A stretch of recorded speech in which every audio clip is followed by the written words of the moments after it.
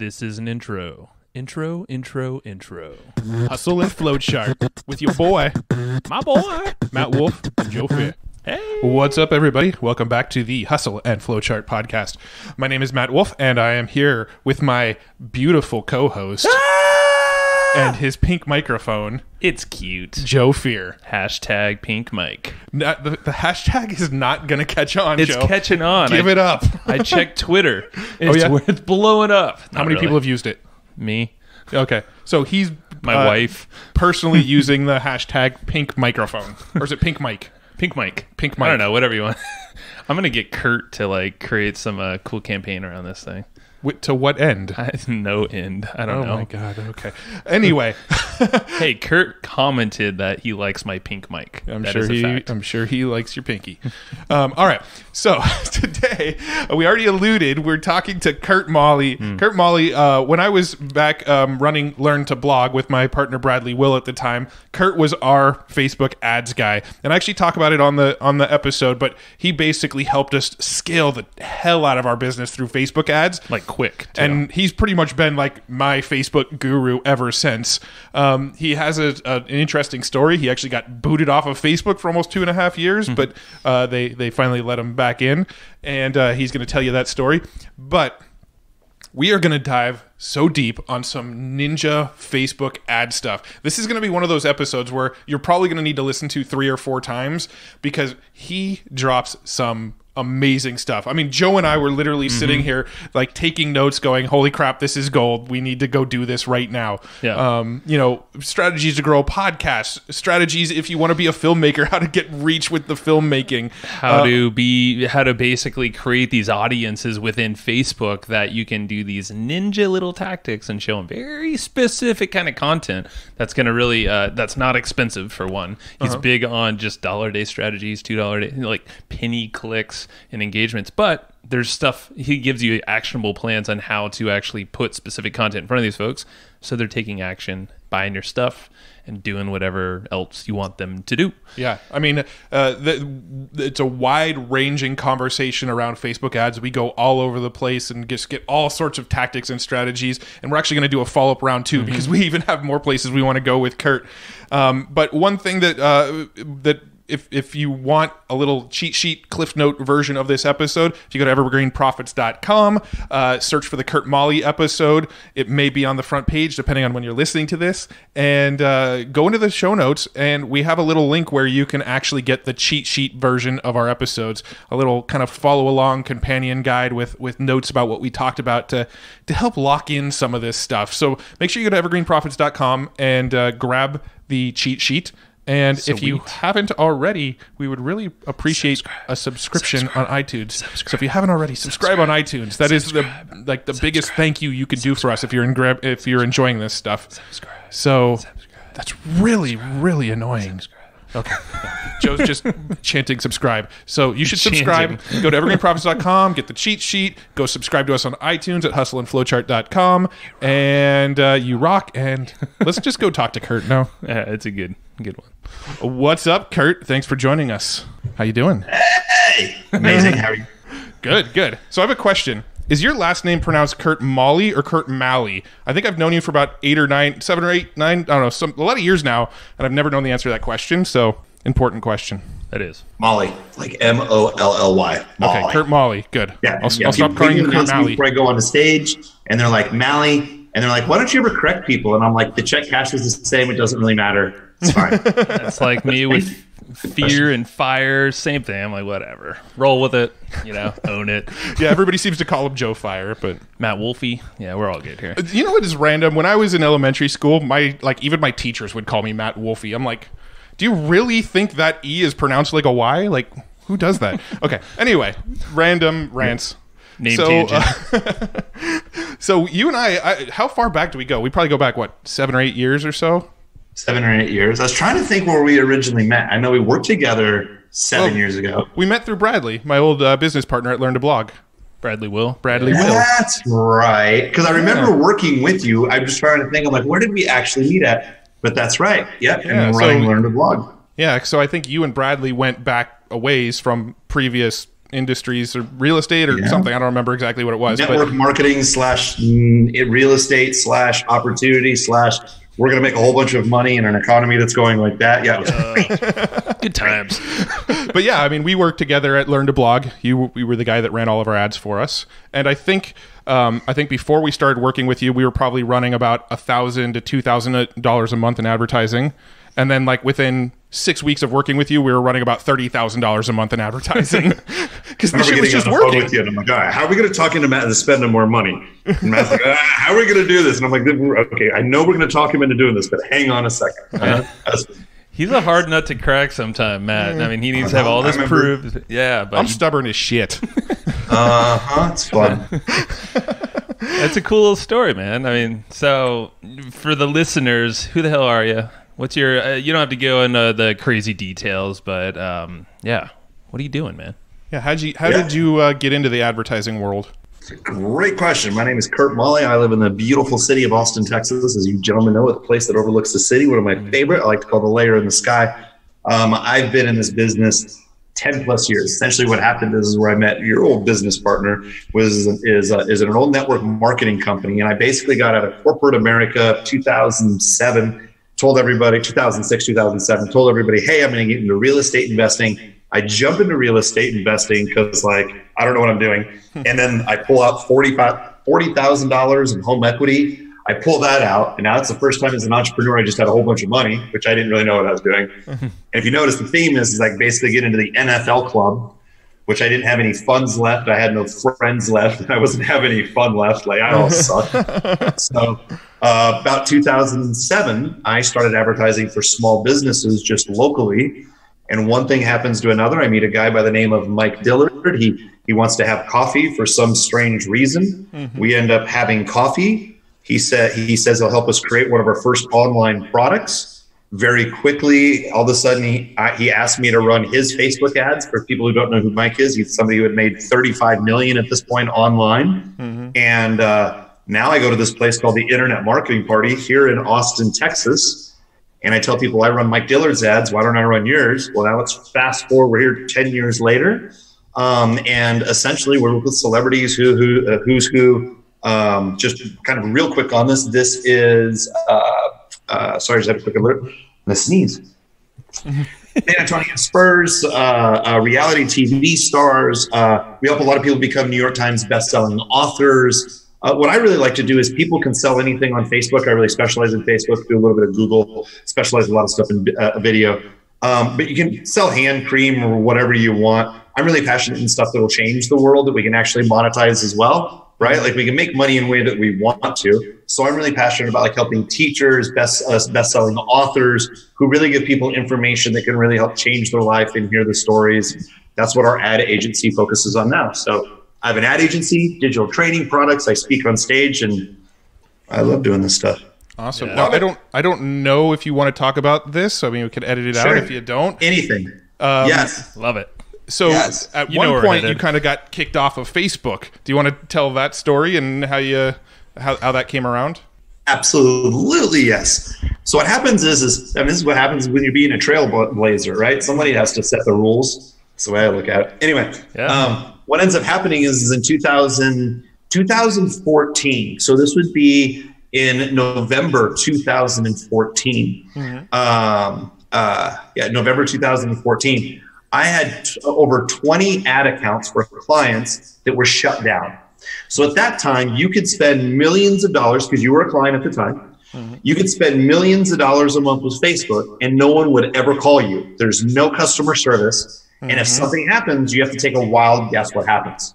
Well, when you have someone like you are all paying us $4,000 or $5,000 a month for us to run your ads, you're paying us money, your ads are shut off, I have no customer service, I have clients like Russell Brunson, Lead Pages, Eben, Pagan, I have all these amazing clients, and I'm like, no, these are products that are not hype, but literally products that can help change the world. They're really good people doing really good things. Facebook, I'm looking for some help and support. Well, down that path, one of my employees introduced me to an employee at Facebook.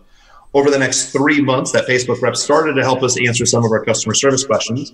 And then by the time that she left Facebook, Facebook said that She gave us proprietary confidential information. They didn't like the relationship. And for over 888 days, I was off of Facebook personally. I wasn't allowed to have employees that would touch Facebook. I wasn't allowed to have third-party tools. Wow. I sat on the sidelines, coached and consulted.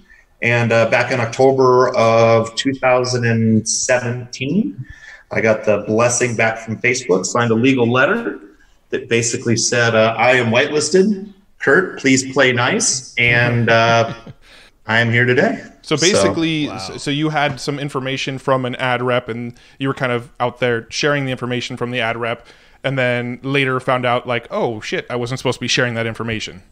Well, sir, this was very early on before they really had ad reps. So the thing is that's interesting is what will happen is basically this, is Facebook will select who they want to work with.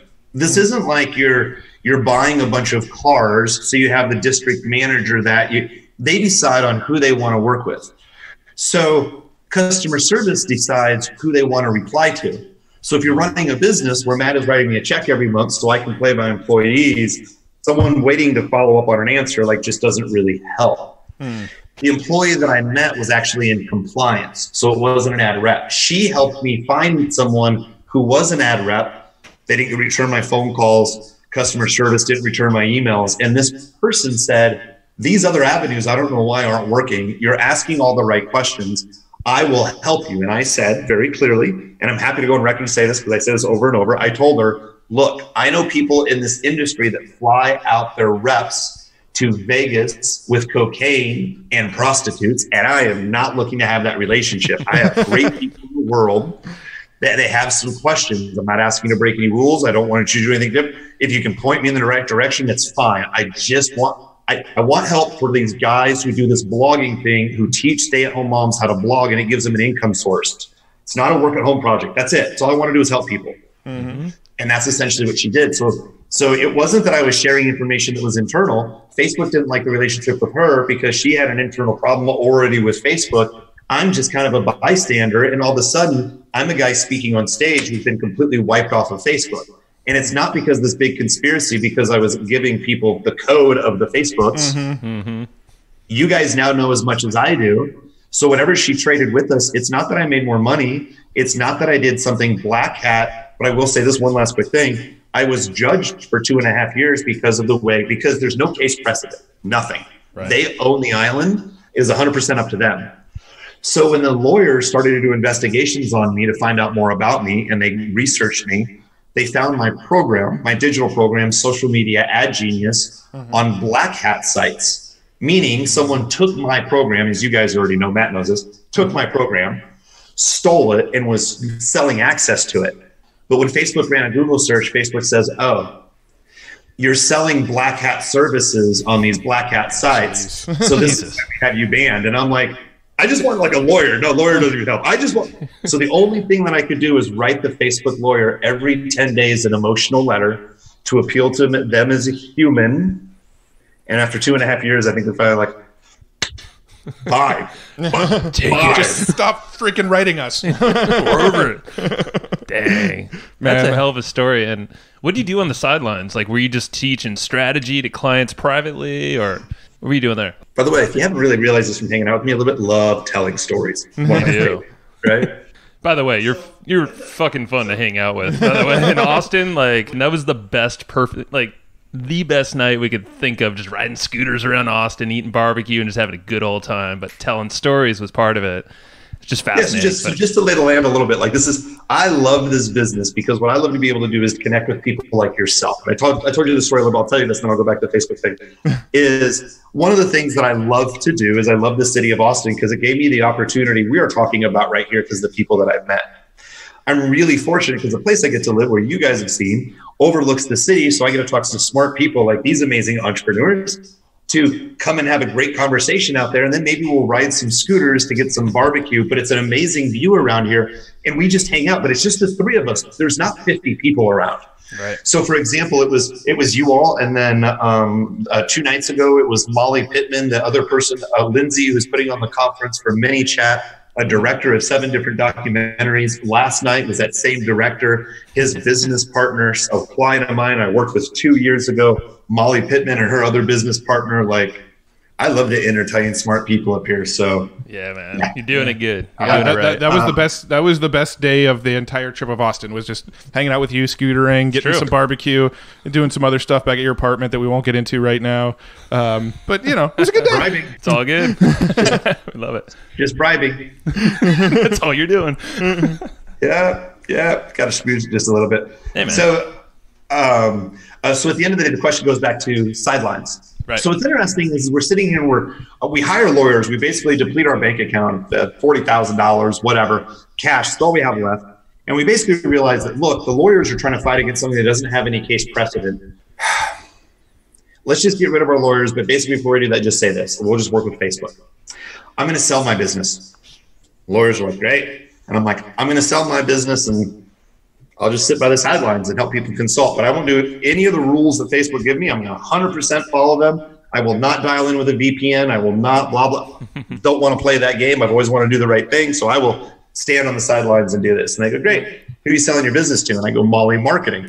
And they go, you can't do that. And I go, my brother's had an ad agency for the last 13 years. I'm just going to teach him my principles. So I go out, meet smart people like yourself. They want to do business with us. I say, great. I take them through the onboarding process, consult them, hand them over to my brother. He has 14 employees. He follows all the rules. He has a Facebook rep. Facebook loves him. And the lawyers did what you guys just did. They're like, okay.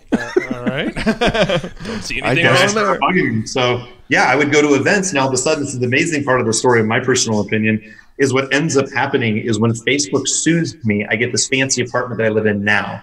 I leave a 10-year relationship. I don't know what I'm going to do. I think I'm going to get kicked out. And this is an entrepreneur by surrounding myself with great entrepreneurs. I love coming on podcasts and listen to podcasts like this because other entrepreneurs have the same story. So I surrounded myself with a bunch of other entrepreneurs. One person who had been sued by Oprah, figured I've been sued by Zuck. This was great.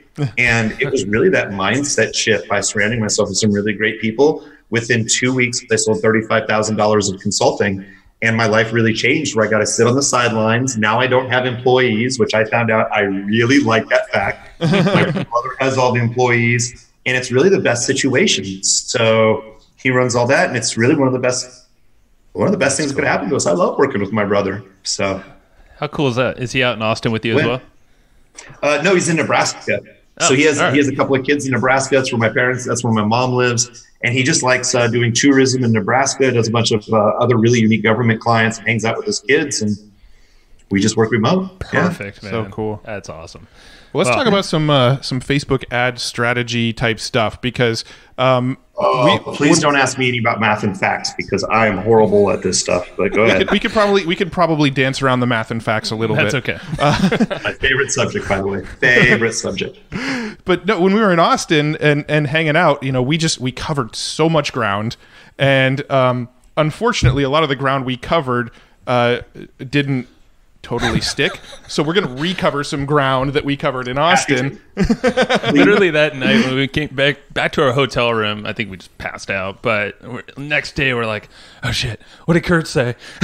We're like, let's just jot down as fast as we could remember. By the way, I love this stuff. At different large industry events, I'll have like VIP parties, not where I spend tons of money, but I invite, you guys have been there, where I invite just a really great group of people and spend a little bit on liquor. But my favorite thing is I'll have a drink in my hand all night long, but I'm not getting drunk. Right. I'll have conversations at 4:00 in the morning, and I love this. So I'll memorize the whole thing. And people are like, I know you've been drinking all night. And I'm like, no, dude, I've been waiting all night long for this conversation. That's I remember. Right. I'm happy. So whatever you guys would like to ask me, I'm happy to repeat what we went over. Perfect. All right. So where should we start, Joe? Well, we don't normally do video. So you're seeing us look over here. That's because we got a whiteboard here with like tons of topics to cover. If we get to them all. Here's something that's pretty cool. We're talking about ManyChat already with Molly Pittman. She's going to be on the show in the future here pretty soon here. We've been chatting. You have probably the coolest ManyChat sequence for your social media, the 2.0 that you have out there. And it's absolutely amazing. I guess. Well, let's talk about what ManyChat is first, and then maybe talk about the sequence a little bit. Let's do that. Yeah, happy to. So for the people listening about internet marketing, what we're really referring to is Facebook Messenger So Facebook Messenger itself can be really powerful. Lots of people like to use it, especially on their cell phones, and the age usage is all across the board. 18-year-olds to 75-year-olds, they're all using Messenger in their thumbs because they're on a phone. Now, essentially what ManyChat is, or I like Manny, M-A-N-Y, ManyChat. I'll call it Manny for whatever stupid reason. But ManyChat is essentially developed by some people out of Russia that automates the process, kind of like an Aweber for email. That's what ManyChat does for Facebook Messenger.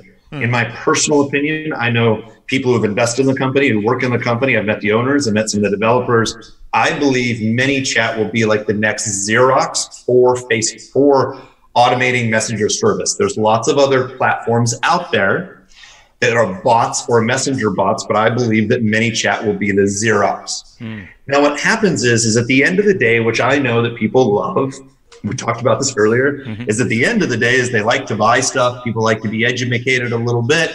If they're really interested in reading large, long blog content, which I write like at a 5th grade level anyway. But at the end of the day, people really like to be entertained. And this is exactly why we do what I do. And we're going through this entire process.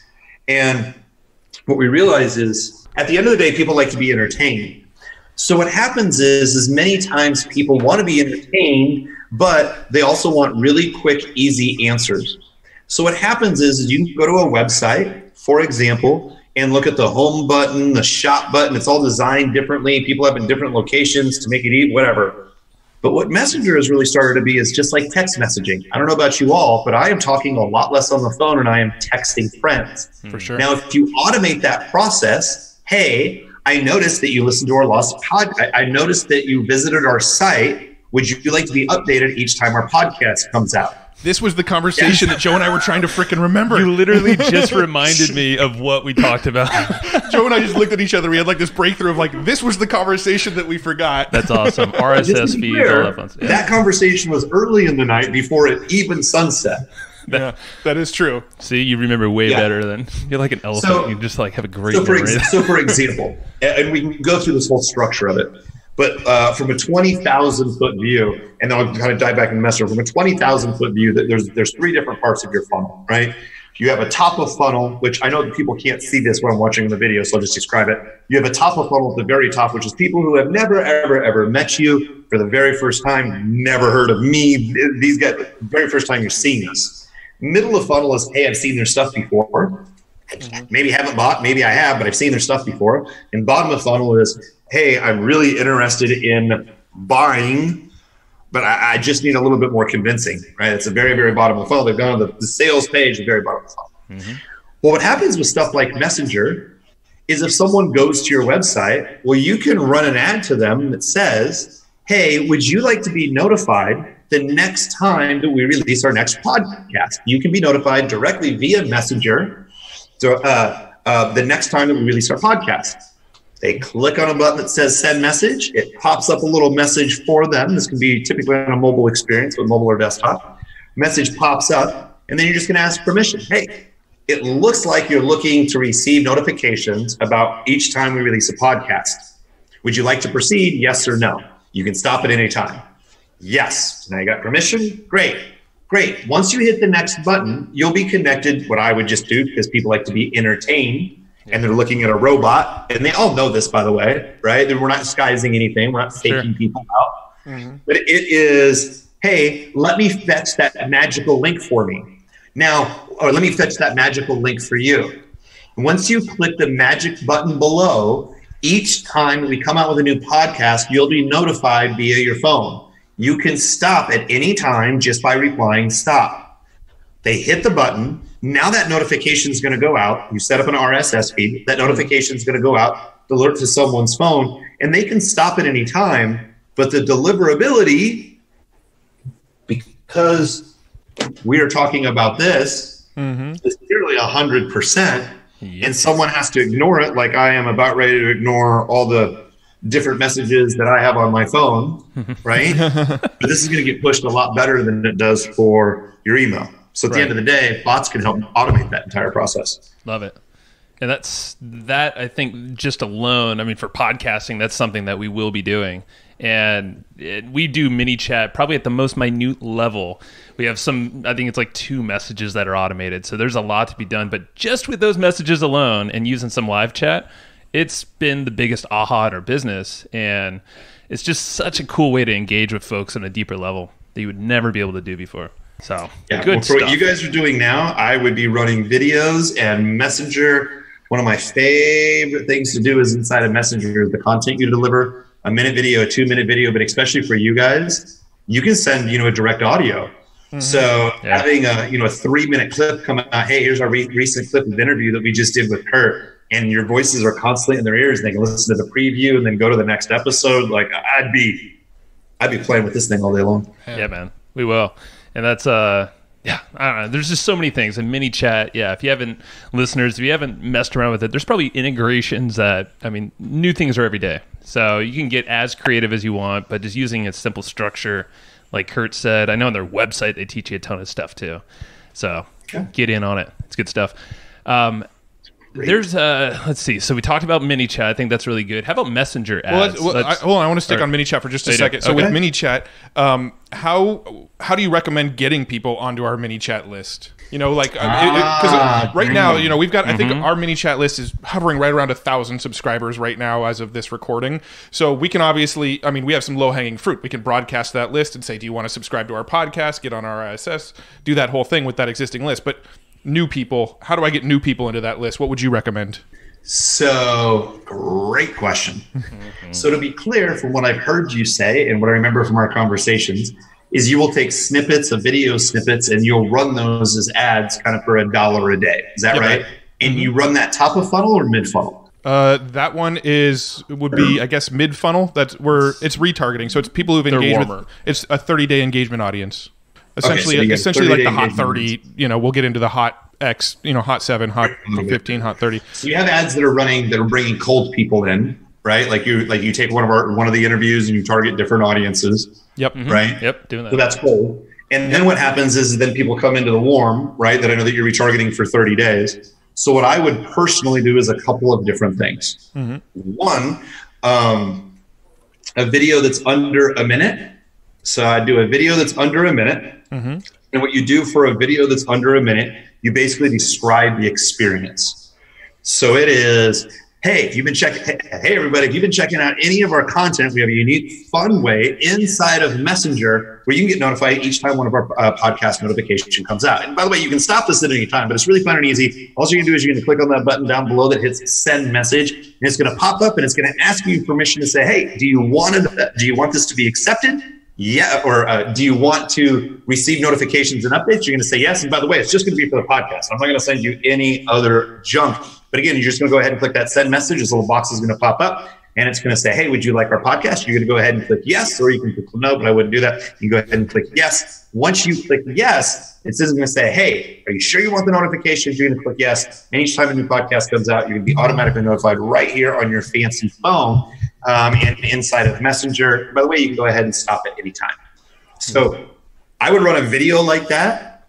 And what I would also do is I would take that video in a second campaign. And in that second campaign, I would run a carousel ad that has that video that's 1 minute, has to be 1 minute or less. But you run that in a carousel ad. And the carousel ad itself, all the other pictures, they're all other past episodes. So you make sure the text isn't too big. Right, but it's like episode 1 with blah, blah, blah, whoever that was. And there's a bigger picture of their face, but little text. And then don't allow Facebook to optimize for the kind of pictures, because you can say optimize for carousel or just let it run. So your video would be first, then the other podcast would be right there. And anytime they click that send message, it would go into the sequence that I just messaged.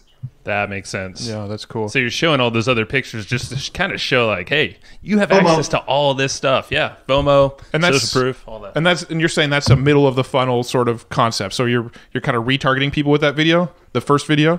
Absolutely. Because I would put that, and we'll talk about here in a minute, is in my middle of funnel hot setup. What a lot of people do is, we'll kind of start the topic because it's interesting, is what a lot of people do is they're like, all right, you and I have talked about this a lot. I'm going to turn on a bunch of ads, top of funnel, cold people. Now, if I don't see cold people opt in or buy right away, I'm going to stop. But then what people will do, is many people listening, is they'll get email opt-ins, and then they'll follow up to 7 days. And if they don't buy, they stop following up. So they're starting and stopping ads, and you don't follow up after 7 days.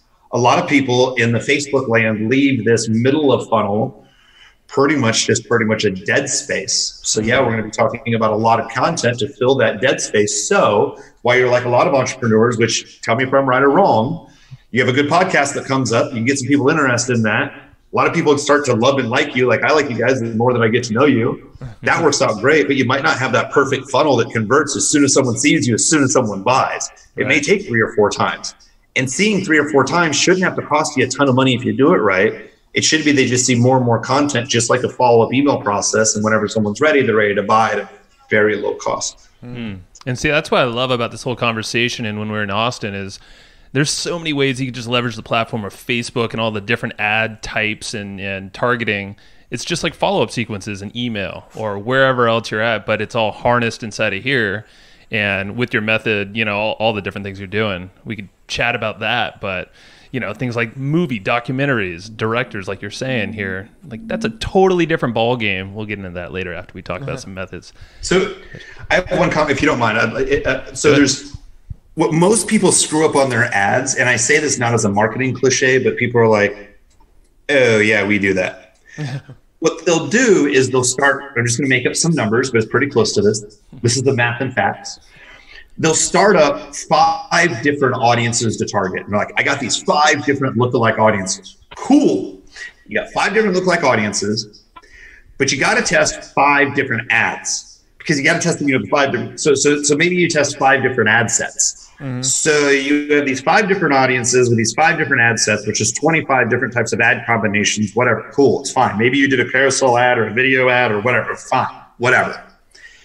And then what happens is people look at all this data and they're like, all right, did we get leads or did we get sales? It's all top of funnel.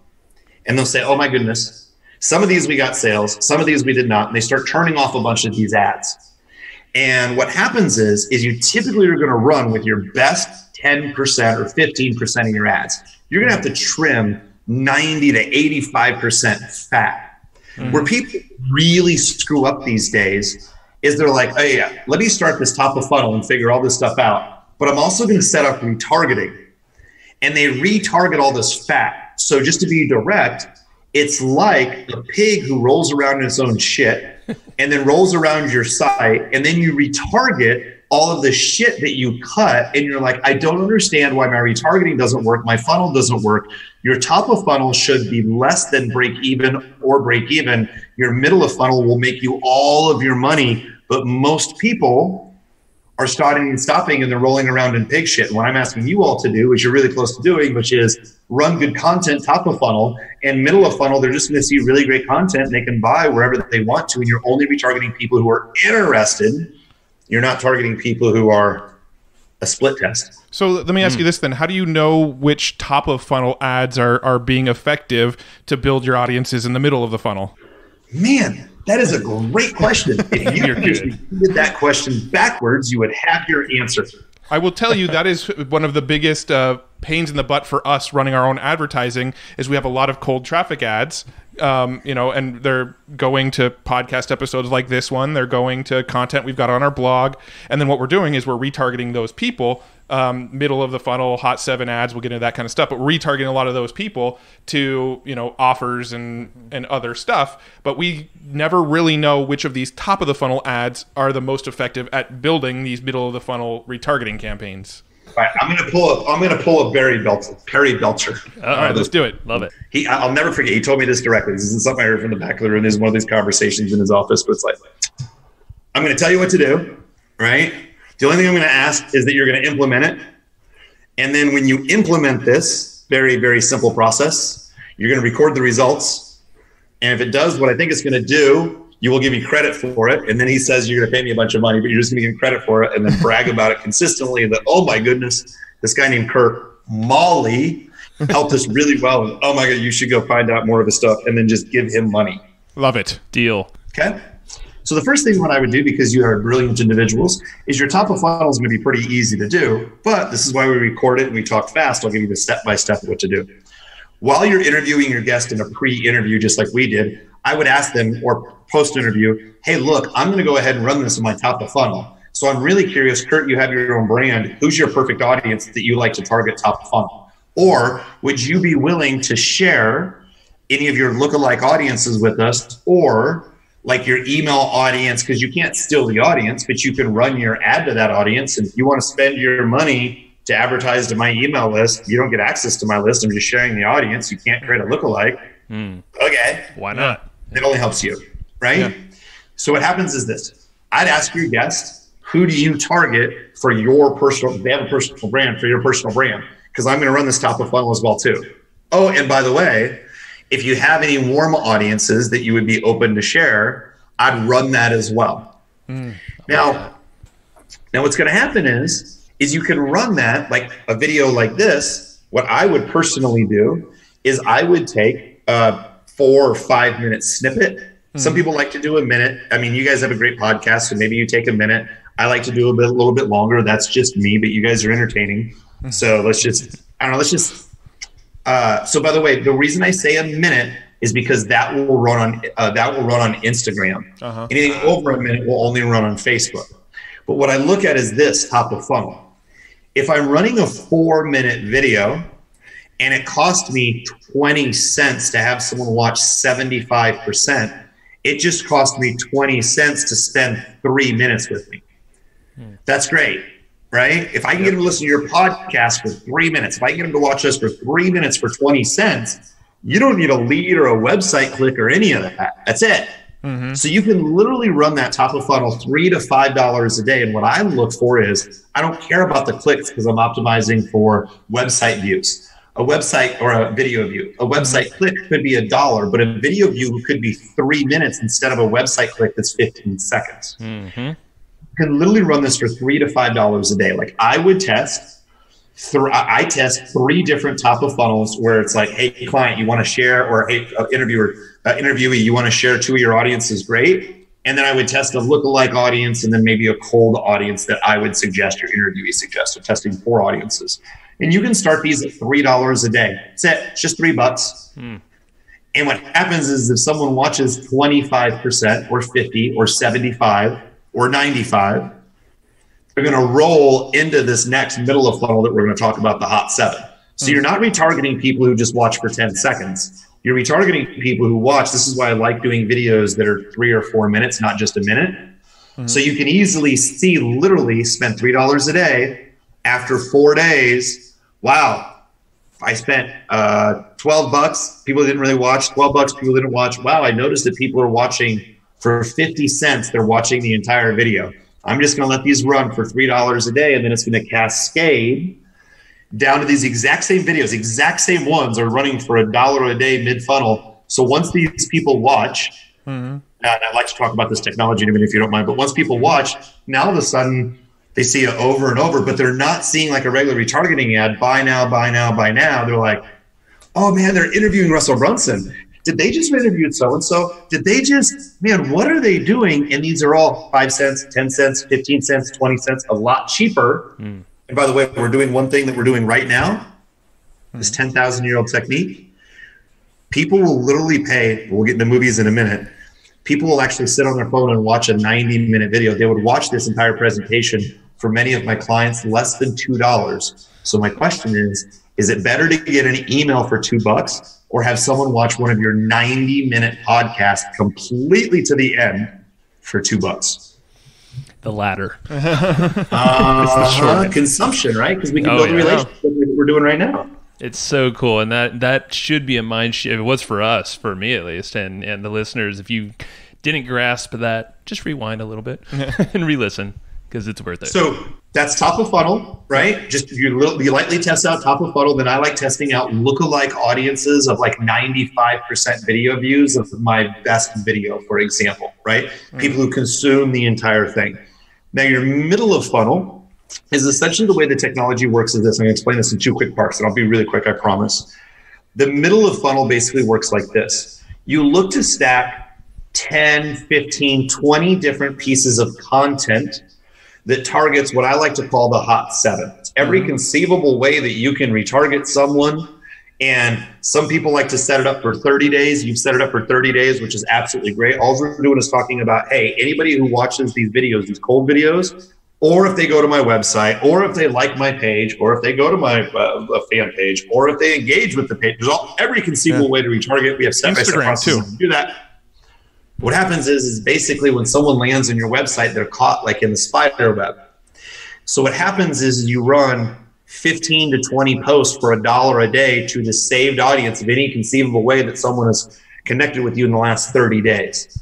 So what happens is all these different podcasts that you have that are 4 minutes or an 8-minute segment, heck, it could be the full thing if you're just lazy and want to edit it. Right. And you run them for $1 a day. What ends up happening is people watch the interview with you and I top of funnel. It doesn't matter if they click. It doesn't matter if they opt in. It just matters if they watch just 25%, so it's just a minute. That's how we qualify top of funnel, so it doesn't screw up our retargeting. They spill over to middle of funnel. Now it's like they're reading through our Apple playlist, and every couple of days, and I'll tell you why this happens, they're going to see another video, but they're not going to see the same one twice, by the way we set this up. The Facebook algorithm will actually, this is 3 years old.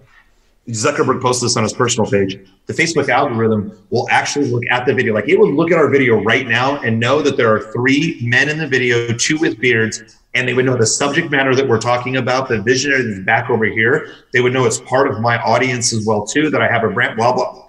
They figure all that out. So literally within, it's less than a second, Facebook can identify what's in the video in very, very, very creepy ways. Just suggest it who's going to like this video. Not just like, but like consume it.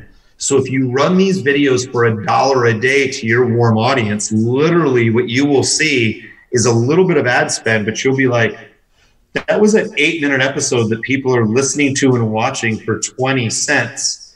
And Facebook will literally run that video at the right time, at the right place, to the right person, directly, strategically to them.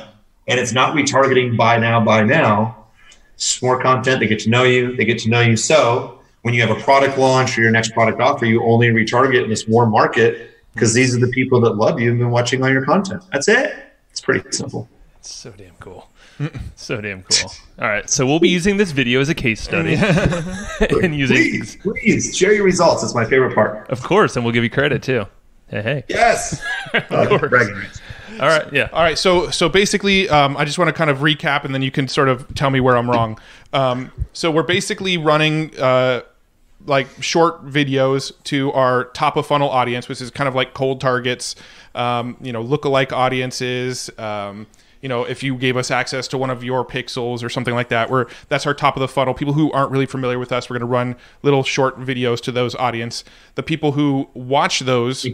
Quick question. This is really important. Top of funnel. Do you expect to make any money top of funnel?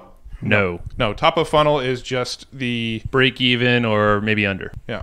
It's gravy, right? Because these are penny views. Many people are like, I'm not getting leads though. But remember, people are spending 4 minutes with you for pennies. So don't worry. The sales will come later. It takes multiple contact points. You guys are in relationships. You know that it takes multiple dates. That's where we're at. So I just want to make that clarification. And so then you're creating another audience around people who, you're creating their hot 7 audience. But anybody who watched any of these videos that we just created and targeted with cold, they're going to filter down into your hot 7 audience. Plus anybody who's viewed your website, anybody who's viewed your Instagram now, anybody who's engaged on your fan page, any way that they can conceivably engage with you. We are then retargeting those people with a little bit longer form video, right? So like you were saying 7-8 minutes. So at this point, it kind of doesn't matter. It's basically like this. You're starting to build a relationship with your wife when you first start dating. And all that matters is communication. And it doesn't matter if it's a 20-minute phone call or sometimes just a text. So what you may have is maybe you didn't have the chance to run a video, but you just have the audio that maybe you can put to a little clip that's 15 seconds. And you run it for $1 a day and say, hey, we had a great episode with so-and-so. Here's a small little quick clip. So that's perfectly fine, and that'll run, and a lot more people see it because it's 15 seconds. But also, if you have an 8-minute clip, or I have movies that are running for 60 minutes, you can also run that for $1 a day and realize that Facebook will pull people through that funnel. So you just kind of think about it as in, don't think about it as in, how do I make as many short videos as possible middle funnel? Because it's like, do you really dumb down the way you talk to your kids and your significant other, right? You're not like, hey, like 1 or 2 word answers that just doesn't help. Yeah.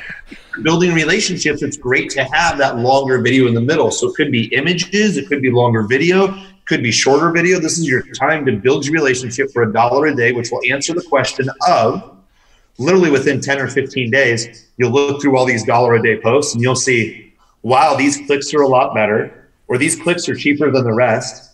We're getting some leads from some of this. This is great. This is great to test top of funnel with one of the other lookalike audiences because you pre-qualified the content with all of your warmer audience. So either you're working with a guest like me with what their audience is, or your warm market is like, wow, that one interview that we did with John Smith, nobody knows who the guy is, but man, look at these stats. People are watching for a long time. They're clicking.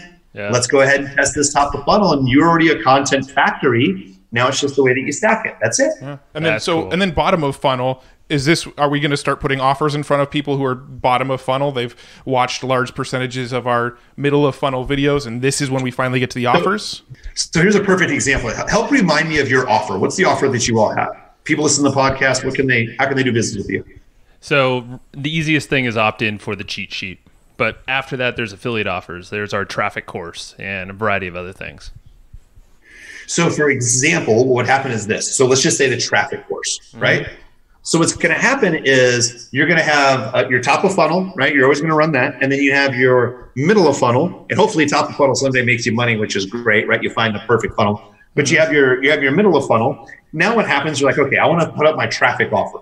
So you're going to go ahead and you get your traffic offer, and you're going to run that traffic offer to that hot 7 audience, right? It's a brand new offer. Before you test it cold market, you are unequivocally going to test it in that warm market. Now, what a lot of people do is they'll try testing their offers top of funnel. They'll also try testing their offers mid funnel, which is great.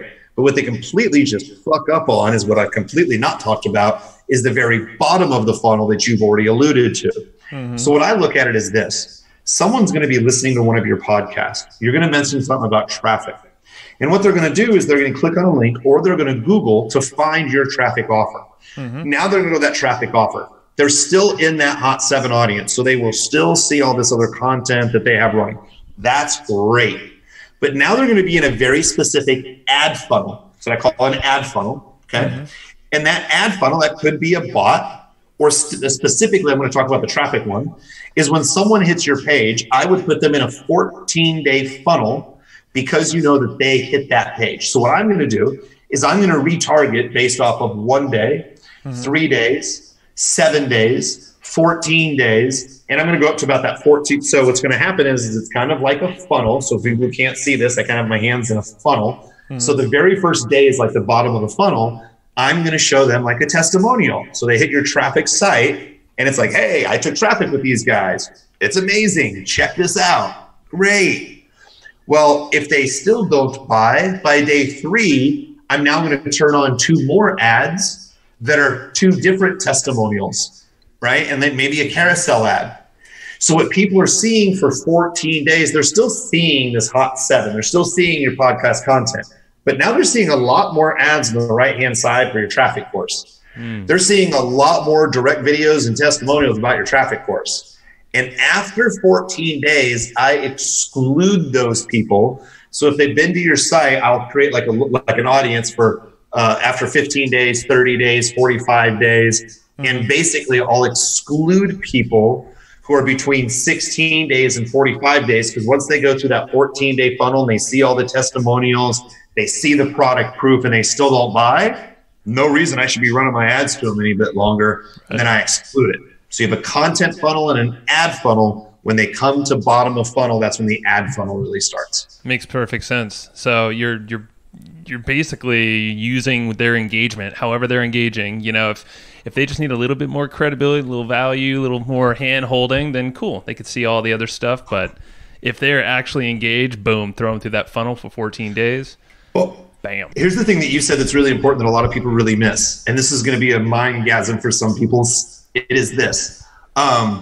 Big data from Facebook says clicks are a false indicator to buyers, and click-through rate has no relevance to brand awareness, purchase intent, or actual purchases made. So we are conditioned to think as marketers, if I get a higher click-through rate, I will get lower cost per click, and that will get us more buyers. Not true. That will give you more window shoppers, not buyers. People actually buy through exactly the process that we just talked about. But many people can't track, hey, I didn't realize they watched these 4 videos and then went to my website. I just ran an ad, they didn't buy right away, and it didn't work. So Kill it. This is the way marketing's supposed to be done. Yeah. No, it's human interaction. We're going for engagement. It's trust. It's time in a lot of cases, you know. One last point, because then I want to answer all your questions on the board. Go for it. Yeah. I have a PhD. My girlfriend hates when I say this. And it is a public high school diploma. So I am not that smart of an individual. And what I realize is I have worked with or for or around some of the world's greatest copywriters. And I am not a world's greatest copywriter. I can barely even spell copywriter. But if I get you as a client to tell a story, we go into any of the other questions you have on the board because it goes into this. The algorithm will take care of everything else. So I don't have to worry about the weirdest hook. I don't have to worry when people are like, you should write copy like, and I'm like, no. Just tell me a story for 3 to 5 minutes in this type of structure. The algorithm will figure out. They're brain scientists. There are people so much smarter that the old advertising techniques, they're not dying. They're being proved by science that they're not necessarily working. So all we have to do is this, and Facebook will find the right people if we have it set up right. That's why I'm so passionate about this business. Love it. We just talked to Tom Breeze about YouTube, and he said the same exact thing. He's so cool. Him and John Belcher both. They're just like, feed the pixel, feed the pixel. Doesn't matter if it's Facebook. John Belcher stayed in this very room just a couple of weeks ago for those people who were watching in the video. I bribed him to say, I am out of town. You should stay at my place so we can do more business together because I like you. He is a great person. You had to bribe him for that? I mean, that's like no. John it's not bribing, but so here's the deal. You guys know this because you kind of went through this. I'm gonna say this as a side subject we don't mind. I compete with a fun, entertaining experience. So what happens is I'm out of town and I'm like, John, here's what happens. You're gonna pull into this luxury. It's called a luxury place, whatever. You're gonna pull in. You're gonna walk to the front desk, and you guys know this. You're gonna walk to the front desk and you're gonna be, hey, I'm here for Resident of the Month, Curt Maly. They're going to hand you a special golden key. You're going to go up to a specific floor, a specific door. You're going to swipe that. The entire room will be open for you that overlooks the city. Your bed will be set up to the side. You'll have some snacks that are set on the table. My girlfriend left a little welcome note. So the whole point is to have an amazing experience so we can sit down and talk about how we can do some business together and make, like, wasn't that fun? That's so cool. That's so, and the part you left out is that the door guy or the guy at the desk was just gonna shake his head and he's like, "Fucking Kurt, Resident of the Month again." Oh man, 2 years standing. By the way, I just had 5 people show up for my event tomorrow. They're friends of mine I've known for a while. They walk in the front door literally an hour ago to drop off their bags so I could be on the interview. And I'm like, all you gotta do is just tell them I'm Resident of the Month. And they're like, Kurt, why does the guy shake his head when I say that? I'm like, oh, every day this week people are like, hey, looking for Resident of the Month. Branding, right? Keeps the guy on his toes down there, huh? That is awesome. Cool. All right. So we talked about the Hot 7, and I know you also said that you also will create Hot 7, Hot 14, Hot 30. In what scenarios would you use these different length of audiences? So essentially what ends up happening is this. I created something originally. This is actually in our training course we've talked about for a while. You can only get it in my training course. Don't you love it when guys say that? You're like, you can only get it here. No, it's not why you're here. Right. Yeah. So what I did is I created something called the Step 2 Warm Audience. So you may hear me say that. And that is a 90-day audience. That is the biggest audience. Now, I base 90 days off of because if you target someone who likes Tony Robbins, Facebook is going after relevance within the last 90 days, typically, give or take, from what I understand. Mm-hmm. Good email cleanup happens after 90 days. So what I thought was, well, let's retarget these video views, website landings, and stuff like that for 90 days for content. What happens is if you start running some more than $50 or $100 a day top of funnel, that 90-day funnel of all these video views ends up being pretty big. Now, the problem is if you're spending $1 a day on 15 posts, it's kind of like you're fishing maybe in this kind of little hole right over here. If you can see a TV that's a little interesting, but it's kind of like you're fishing in a hole right over here, right? And not this big ocean. Right. So what I really decided to do is I'm like, okay, let me think about this for a second. If I can't retarget everyone, well, I have to make the audiences smaller. So what happens is I encourage people to do a hot 7, because once people are in your spider web and you're advertising on a regular basis, right? What happens is you never turn off the hot 7, and every 7 days or 10 days, someone's going to see a new ad. And as long as they're watching or engaging, they're going to be able to see that. Well, what may happen is you may say, well, I noticed that there's a high frequency. I noticed that people are seeing that these 10 videos, they're seeing them on average 3 or 4 times in a month. So so they're seeing it too much. So now what I got to do is I should just increase the size of that pool. So if I create a hot 7, that's for 7 days. And you may say, hey, I'm going to keep my ad spend low and I'm going to run ad spend. And then you may say, you know what?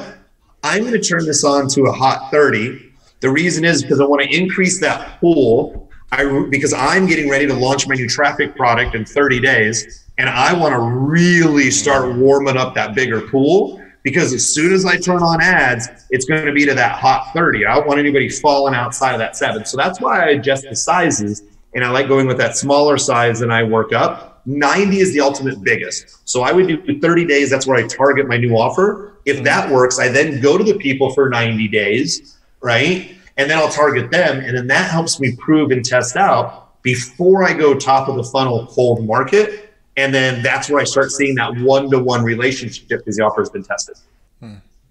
Got it. Okay. Good questions. Yeah. And so I'd imagine frequency goes down with the higher pool, right? And so or are you adding more? Let's see here. I'm just trying to think here.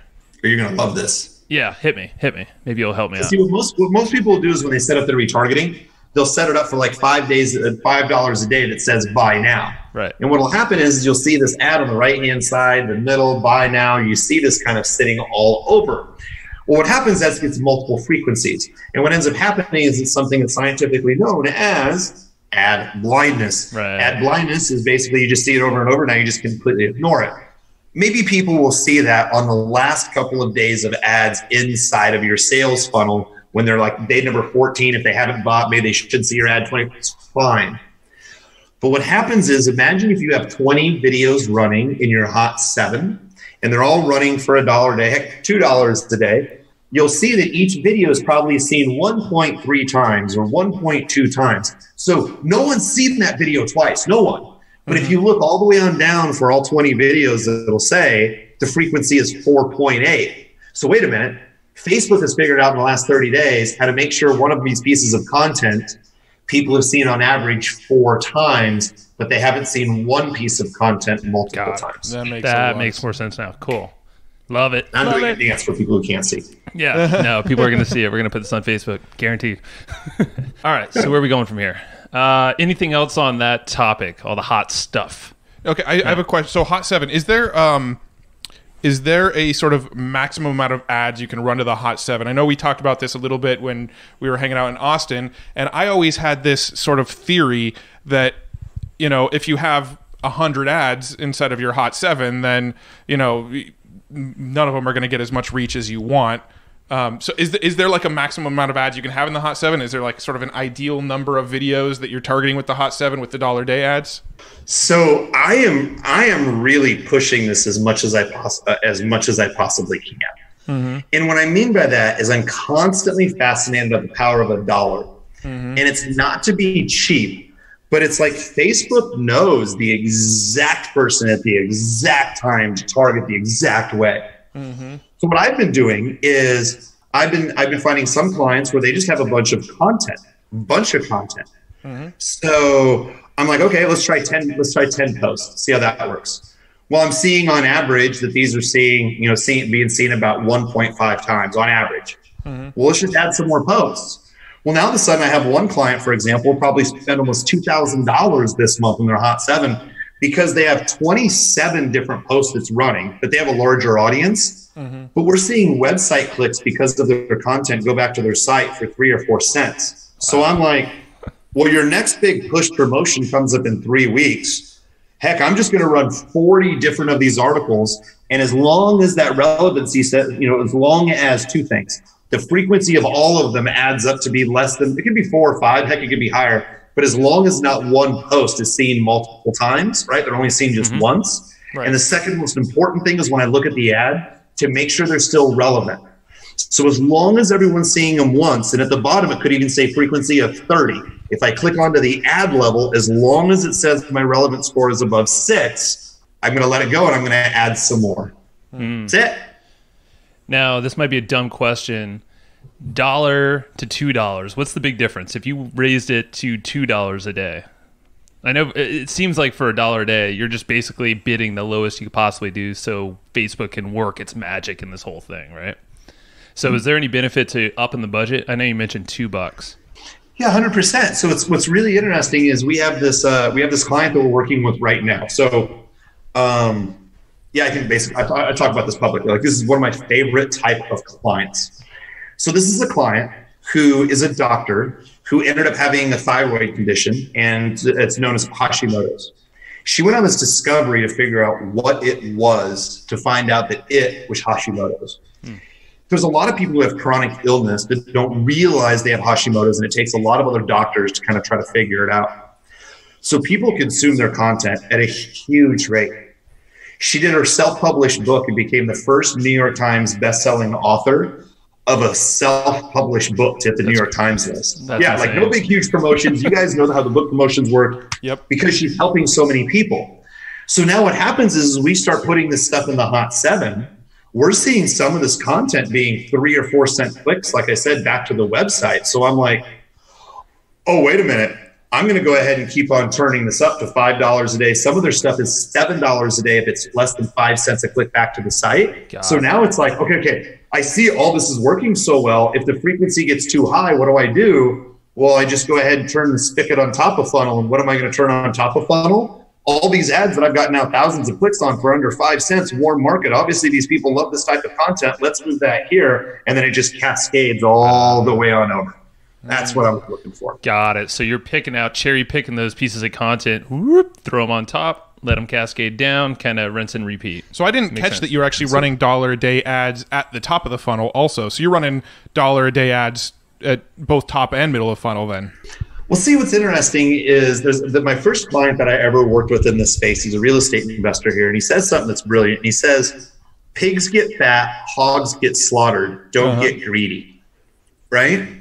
So I always think about that, and I'm like, if someone's going to buy my Facebook Live course for $47, I should be willing to spend at least 3 times that amount to be able to get someone in my funnel with my continuity and stuff like that. But if I can find, so do I have to spend $47 a day for the next 3 days to see if it works? Do I spend, 47, say 50? Do I spend $150 in a day to see if it works? Or do I do what most slackjaws do? Do I spend $5 a day for 3 days, and after spending $15, realizing I didn't make any sales, wonder what happens? Or what happens if I just set this up for $3 a day and watched it for a month and Facebook just optimized it? Right? What happens if I just stretched out that spend? Yeah. So as a greedy entrepreneur, I want to spend more money to get my answers as fast as possible. But we all know in business, life, health, relationships, that is not always the answer. So what happens if I just put it at $3 a day? It doesn't sound a lot, but now I can literally test 10 different ad sets over the course of 10 days, see which one performs best, and literally turn off ads that I only spent $15 on.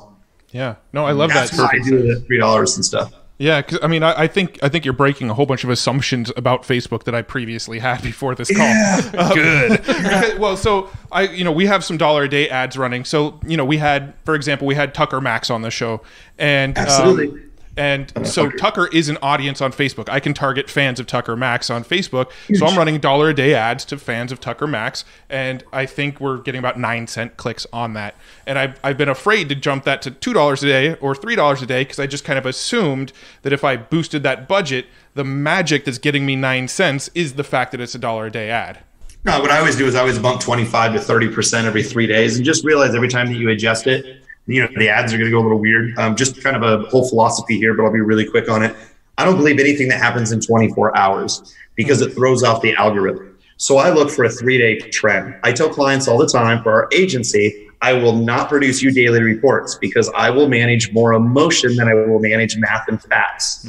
So when I have a crappy day or I up the spend and I look at it for 3 or 4 days, I'm always looking at 7 days, 14 days, 21 days, 30 days, because that's how Facebook attribution works. So if you bump it up, yeah, even if your cost triples, if you look at the last 30 days, it doesn't really matter. And if you keep on looking at it in that fashion, you'll make sure that you're not turning off your ads too early. Makes a lot of sense. Which is probably where most people fail. They just quit too soon. Pull the plug. I know these failure points, gentlemen. I have seen these a couple of times before, and I'm passionate about this business to make sure people know where they are. Just a couple times, huh? I mean, we have a lot of places we could still go. Unfortunately, we do have time constraints. Oh, do we? I don't even know what time it is. Holy moly! This. Damn it! All right, we're gonna have to have like multiple rounds. Yeah, I think we'll have to do a round 2 at some point. But there are a couple things we should dive into real quick. Like campaigns. So I've been through a lot of the training in social media ad genius in the past, and you recommend people build like campaigns. I've never actually, I mean, every time I've run like campaigns, it's very expensive. Like I've gotten $3, $4, $5 likes, and I didn't see the value in that. And then when I've always targeted my fans of our page, those are usually my least performing audiences for whatever reason. So I'm kind of curious about your take on like campaigns and what you do to make them work. So a couple of things here is the first being is people have a misconception that people buy on social proof. Big data shows from Facebook, people don't buy on social proof. So this whole crap of, hey, I require 10,000 fans on my page to get started and I'm going to market in India is the worst way you can start on your page. At the time of this recording, I have less than 2,000 people on my fan page. I am a Facebook advertiser. I've spent a ton of money on Facebook since I've been back on in October. Page likes don't really matter. Now, one of the things that I trained that I had before is, a lot of people, let's be completely honest with ourselves, really screw up the funnel process. They don't know how to collect leads. They turn on and off ads. They really don't know how to run that. Mm-hmm. What can happen is you can acquire a like a lot cheaper many times than you acquire a lead. Mm-hmm. And at a previous time, I would tell people, look, target people that has an opening statement that aligns with the belief system of who you want to target. So for like learn to blog, was it, do you love the blog, like us, ? And what would happen is we would get people who would click on the like for 30 or 40 cents. Mm-hmm. For 30 or 40 cents at that time, we would retarget those people, and they were some of our cheapest opt-ins. But I had to get 30 cents first to get to that opt-in, but the math typically worked. Right. But then you start to think about it, and you're like, well, wait a minute. I'm targeting likes. Likes are targeted based off of someone who liked your page yesterday or 2 years ago. So depending on what you were selling 2 years ago or what happened to you or whatever, those people are still being marketed to. Right. So I'll market to the likes. I'll set up a warm market to get likes to the page, maybe at $2 or $3 a day. I don't do any cold market likes whatsoever. And what I've really found is, well, wait a minute. Can I retarget likes who I don't know if they joined yesterday or 6 months ago? Or can I retarget people who spent 5 minutes with me and it cost 10 cents? I'm going to go with the 10-minute route, so I don't even really care about likes as much. Before, it was an easier way to pre-qualify people, but now with video views, it's an easier way to pre-qualify people that makes sense. So the like campaign was essentially the precursor to what you're doing now. So so kind of before this whole tofu, mofu, bofu sort of funnel. That was good. Funnel, that was good. Bottom, middle of funnel, bottom of funnel. He's been practicing that. So before you kind of discovered this whole flow, the like campaign was essentially accomplishing the same thing, but this just accomplishes it at lower cost and more effective. Better consumption, yeah, and I can control 7 days, 30 days, 90 days, all that, yeah. Cool. Well, I think, we're going to take a picture of this board and use it for round 2. When we can pin you I have one small little point. I'll put this as a cliffhanger. Alrighty. Right now, I'm working with people who design movies that help change the world. Not like a great action flick, but movies that help change the world. We talked about the people with addiction, people who are addicted to opioids, people who believe in certain different things that are really interesting. These are all really great documentaries. What happens is, what we're finding is, people will literally watch a 60-minute movie right on their phone. Yep. Yeah, I think the video topic was the last topic I was going to say. Let's go down this rabbit hole. Let's do that. And then save the rest of our questions when we can have a round 2. Yeah. The main thing is, I want people to think about it is shorter better? do you want to talk dumber to your future clients? Or would you rather do what we just did here, is built a relationship for well over an hour, and Facebook's math's going to allow you to do that. So you don't need the quickest, greatest hook. You just need to establish a good relationship. And the way that you do that is this way, and Facebook will figure out the rest. Yeah. And that was, so the big aha I know we had together is, I was talking about a documentary idea that my wife and I are working on. Whole docuseries launch. There's this massive thing. You know, you've seen all these other ones do it. You know, there's big name ones out there, Truth About Cancer, some other ones.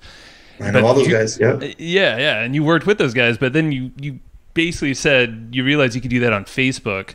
And after looking at all the data, the emails you're sending, the engagement going down each email, that Facebook is way cheaper, and you're going to be able to segment way better. Go for it. Yeah. Here's a mind candy for you. Well, a director I sat with last night has done 7 documentaries, sits around a table of a bunch of other Academy Award winners. Out of 7 of them, he's the only one who doesn't have an Academy Award. All the Academy Award winners looked at him and said, how do you make money and make movies? How's that possible? Bam. So what we're doing right here is, it's revolutionary, and we're going to revolutionize the way that people consume and watch movies online. I love it, man. Yeah. And it's just so much more simple. Free movies. Was there anything, Joe, was there anything specific you wanted to go down on that vein? Because I know before we jumped on the call, you said that was like the one topic you were really excited to dive in on. That was the aha. And I just wanted to present that as like, hey, there's a reframing here that you can use Facebook. And this is what, straight from Curt, is instead of doing this long, blown out sequence of emails and maybe, you know, gating out part of the videos, you know, different episodes, if you've ever watched a docuseries, instead put the whole damn thing on Facebook and pay for traffic. I'm sure you'd use the Hot 7 type stuff for that as well.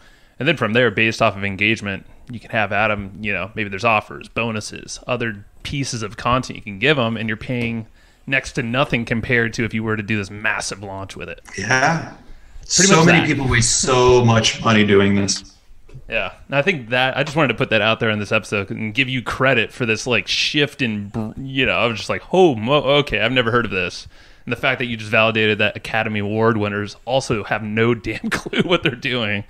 You know, movie houses are watching this very intently. This is a very, very moment in our history that is going to change in a massive way. Yeah. So there you go. Awesome. I mean, I'll just open this loop so when we do have a second round, people are excited to hear it. But, you know, I wanted to get into things like driving traffic to webinars. Is there anything you do different around webinars? I wanted to get into Facebook Lives. I wanted to get into how do you run ads? How do you run ads directly inside of Facebook Messenger, and what's the benefit of running Messenger ads?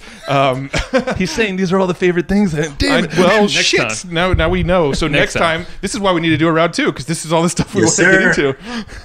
Cool. No, we'll have more ideas too. But thank you, man. Oh, where's because your ManyChat, your sequence was amazing. We both went through it. How can people check that out? One of the best ways is actually just go to my fan page, Social Media Ad Genius. Perfect. That's it. Media Ad Genius goes to the fan page. It'll say message us. Click on the message and say, hey, what do you want to do? You walk on through it. That's it. Pretty quick. Cool. Awesome. Yeah, there's so much value in there. Anywhere else that you want people to go check you out?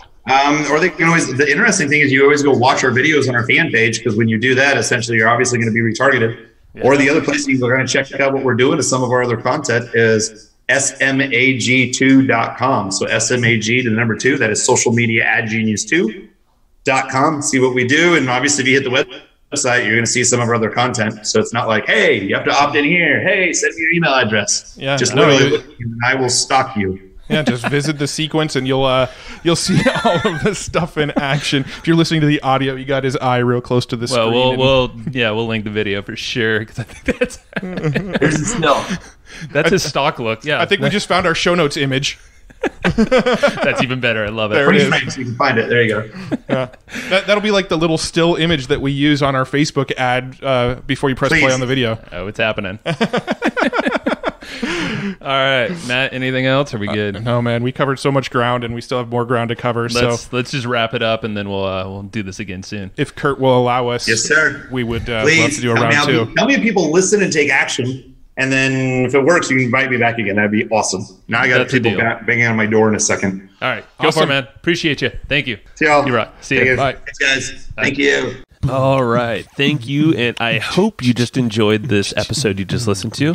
Now, right now, before we sign off, I have a few things I would love for you to do. So the very first thing is to go find our guest on Facebook and tell them that you loved their episode with us. That's going to help them just feel good about themselves, but also it's going to spread the word a little bit more for us. So go find them on Facebook. Everybody's on Facebook, and go say that you love their episode and maybe one cool thing that you learned there. The second thing is to go to iTunes and subscribe to our podcast. Just look up Hustle and Flowchart and hit the subscribe button. And the very last thing, the third thing, is to leave us a review on iTunes or wherever you're listening to this podcast and help us spread the word more. That's how more people are going to get this awesome knowledge, this cool podcast training, and a whole bunch of other cool free training that we give out at evergreenprofits.com. So that's about it. Go find them on Facebook, go subscribe on iTunes, and leave us a review. You would be amazing if you did that, but you're always amazing. So thanks for listening, and we'll catch you in the next episode.